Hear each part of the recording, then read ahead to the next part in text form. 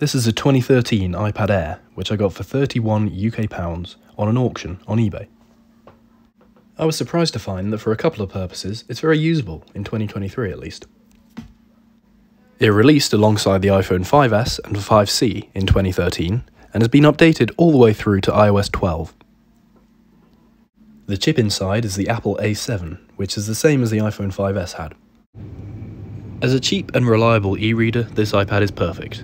The screen is still high quality, and the Apple Books app will be supported for years to come.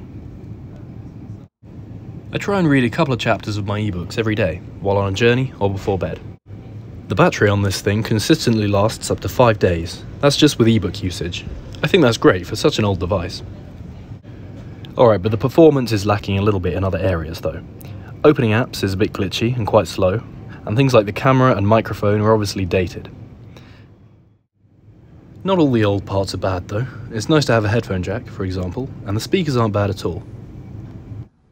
The low light performance of the camera is beyond acceptable at this point really, but I didn't buy it for the camera.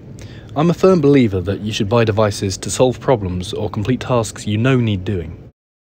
I don't like using all my phone battery on reading books, and the screen is far too small. This iPad solved both those problems for me. I did find another use for it though. If you're a YouTuber and you have to write scripts and display them while you're recording, this iPad works pretty well.